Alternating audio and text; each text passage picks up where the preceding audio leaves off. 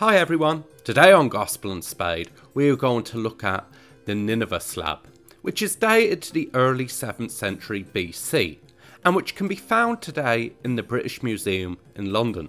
This large gypsum slab with a cuneiform inscription engraved upon its surface was originally located between the legs and under the stomach of a large winged bull sculpture known as a Lamassu. The Lamassu, which was one of a pair, was originally positioned flanking the entranceway to the royal throne room of the Assyrian king Sennacherib at his palace in Nineveh.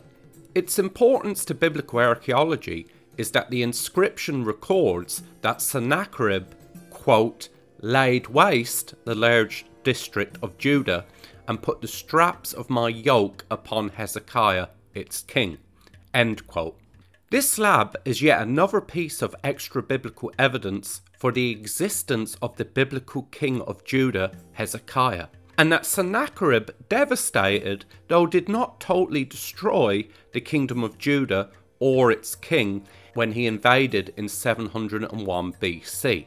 This extra-biblical source therefore helps to confirm the account of the devastating Assyrian invasion of Judah that was led by Sennacherib, that can be found recorded in the Old Testament books of Isaiah chapter 36 to 37, 2 Kings chapter 18 to 19, and 2 Chronicles chapter 32. Thank you for watching. As always, please don't forget to leave a like, comment and subscribe for more new content every Friday.